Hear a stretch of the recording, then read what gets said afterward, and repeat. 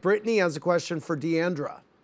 Yeah, so what was your reaction to Kary telling Entertainment Tonight that she's fine if you just want a superficial relationship with her? And where do the two of you stand today? I think that Kary, if that's what she wants with me, that's okay. I have tried to be a good friend to her, but Kary and I do friendship in different ways, and we've had many conversations like that. And I don't know that I can ever meet her standards as a friend, but I do have great concern for Kary and care for her and wish her the best and want her to be happy and loved and well, and that's all I want for her. So I will be there, and I said at reunion, I will be there for you no matter what you are going through, and I will always be that person. I may not do it like Stephanie, but I'll do it the best I can.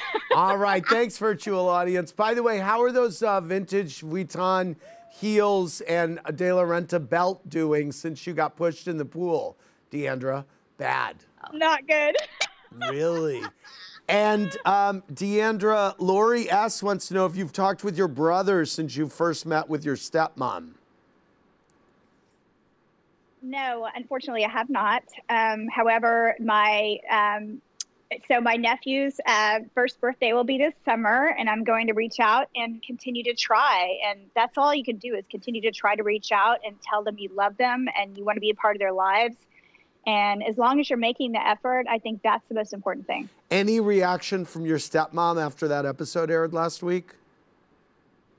No, I actually sent an email to her around Easter because I knew it was going to be the baby's first Easter and wanted to talk about Easter Bunny and how they were going to do that, and she didn't respond. So hopefully one day they'll be healing. You know, I could just hope for that and continue working on myself. Right. Thanks for watching.